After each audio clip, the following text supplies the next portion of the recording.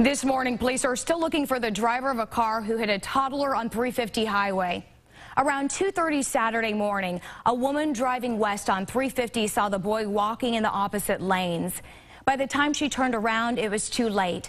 He was hit and killed lying in the highway. The manager of the Crown Lodge Motel, where the boy's family was staying, is still wondering how it all happened. It wouldn't be completely unreasonable for a resourceful toddler to be able to push a chair over here while the door is closed and remove the chain. He could have walked along the shoulder of 350 highway. I really don't know.